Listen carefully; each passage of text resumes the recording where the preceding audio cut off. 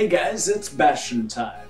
Welcome to Nintendo News. I'm your host Bastian. Let's get to that first story. Pokemon Rumble U was announced fairly recently. It is a game for the Wii U that involves figures that you buy, Pokemon figures, and it uses the Wii U gamepad's NFC abilities to sort of read from those figures. It's basically uses the same kind of technology that Skylanders invented practically, and now Disney Infinity is sort of jumping on the bandwagon of. So of course Pokemon is going to try something along those lines. It looks like it could be pretty interesting. Another interesting thing was announced, which is Flipnote Studio 3D, which will allow you to create sort of animation on your 3DS in 3D. Pretty awesome idea. I'm not a very good artist at all, I've got to say, so I didn't even jump on board with Flipnote for the DS, but I'm sure there are going to be so many awesome pieces of animation created by the fans out there that I won't feel bad that I can't do that.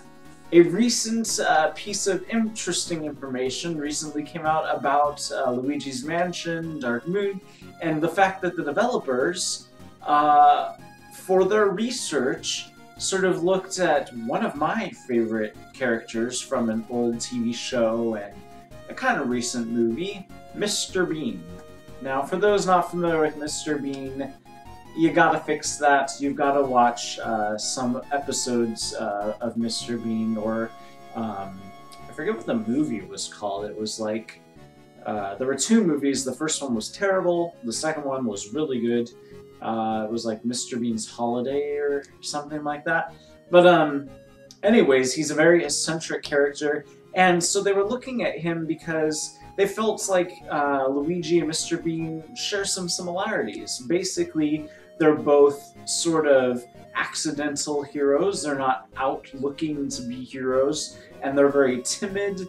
Well, Mr. Bean's not so timid, actually, but they're just very quirky characters. And so, so they sort of studied the way Mr. Bean moves and walks, and sort of his situations that he gets into, and have sort of used that as inspiration, so that's pretty exciting. And then our final bit of Nintendo news comes from Did You Know Gaming, and that is that the original star of the game, the original main character, was not supposed to be Sora.